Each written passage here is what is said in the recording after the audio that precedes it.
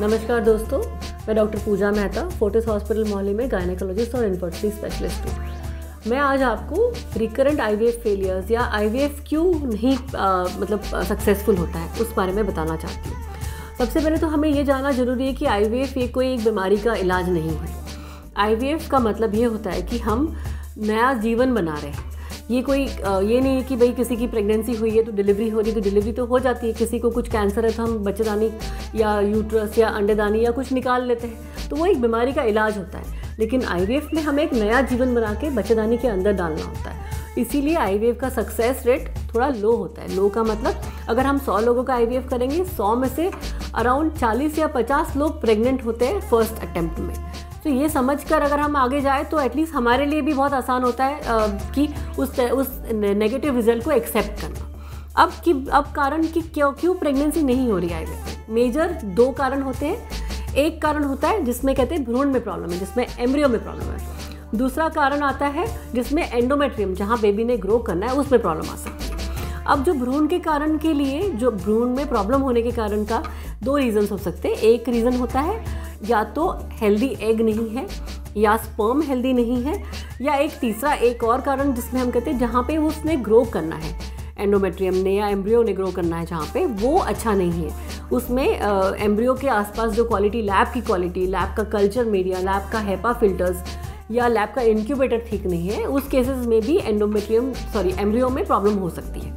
अब हम कहेंगे अगर एंडोमेट्रियम की प्रॉब्लम के लिए, तो एंडोमेट्रियम की प्रॉब्लम नॉर्मली जिसको कहते हैं बच्चेदानी की लाइनिंग, जहाँ बेबी ने ग्रो करना है, वो कारण 2-3 होते हैं। उसमें एक मेजर कारण होता है कि एंडोमेट्रियम थिन होता है। थिन मतलब बहुत पतली जो परत होती है, जो एंडोमेट्रियम की, वो पतली होती है। पतली परत में यूजुअली एम्ब्रियो ग्रो नहीं करता, तो कई बार हमें उसे ठीक करने के लिए GCSF, PRP, ये सारे थेरेपीज़ का इस्तेमाल करना पड़ सकता है।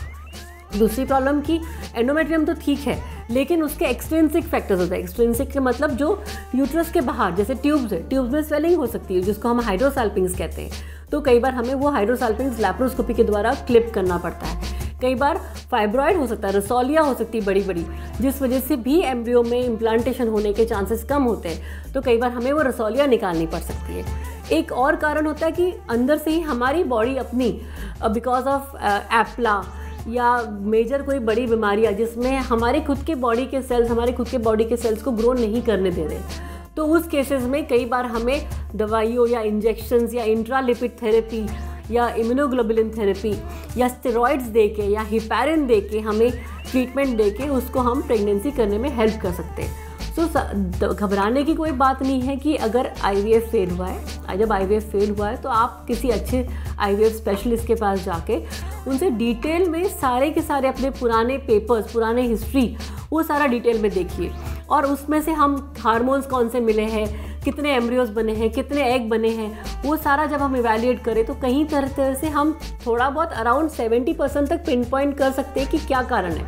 30% फिर भी नहीं होता तो हमें फिर एक एडवांस लैब की ज़रूरत पड़ती है। एडवांस लैब का मतलब जिस लैब में इंक्यूबेटर अच्छी क्वालिटी का है, जिस लैब में IMSI की फैसिलिटी हो। IMSI मतलब intracytoplasmic morphologically selected sperm injection, जिसमें जो मैग्नीफिकेशन नॉर्मली 400 गुना होता है, वो मैग्नीफिकेशन 7200 गुना होता है, ताकि चांसेस एबनॉर्मल एग या एबनॉर्मल स्पर्म हो वो देखना आसान हो जाता है।